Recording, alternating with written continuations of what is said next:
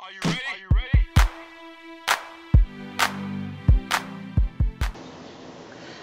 Happy New Year, Green Juices! I'm back here again, and today or this month I'll be showing a product or featuring a product that is most used in our makeup kit.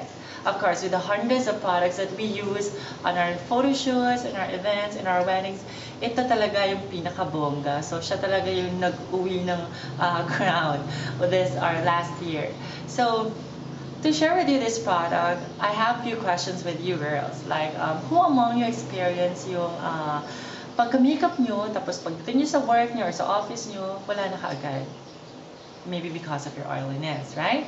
Another question.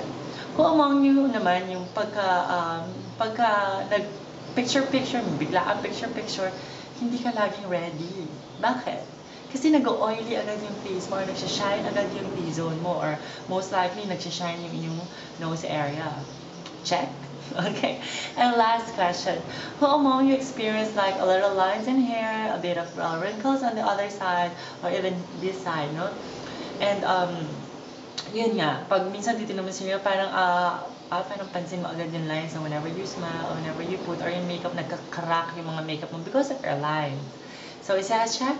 Okay, so without further ado, I just want to share with you this product that does amazing thing for me. So, lagi ko rin pala itong sinishare with a couple of friends that I have, lalo na sa mga gent friends, okay?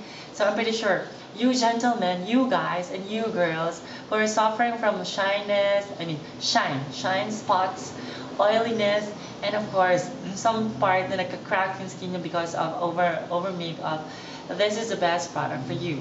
Why don't you try this L'Oreal Base Magic? I've been using this for a couple of years and it really does amazing job for me. So, ano bang ginagawa nito? This is a primer. This is a gel cream-like primer. There, check this out. And what it does is, it smoothens out your skin, no? Medyo malambot yung effect niya sa balat because of the silicone effect of this, or silicone base of this product, I guess. And what it does is, another thing na ginagawa niya talaga, it helps even out the lines and wrinkles in your face. At the same time, nagsusmoothen din yung mga appearance ng mga pore size. And lastly, ang pinaka-bongga nyo nagagawa talaga is it helps mattify your skin. So, especially me, when I does makeup, I always apply on my T-zone. This is how I'm gonna do it. I'll just get a little of this product and then apply it on my nose area. Kasi ito yung area na lagi ako nagsishine. So, dun ko siya madalas na ginagamit. For you girls, or you guys, if you wanna try this out, you can just use your sponge, or you better use your fingertips. You just apply it all over your face, no?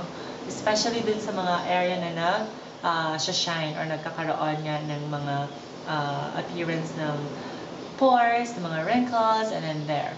You can apply it. But super konti lang. You know, you don't need too much. Like for example, my Base Magic, personally, I've been using one bottle for almost a year. Parang ganon. Pero, syempre, pag ginagamit ko sa clients ko, one bottle is good for 1 month.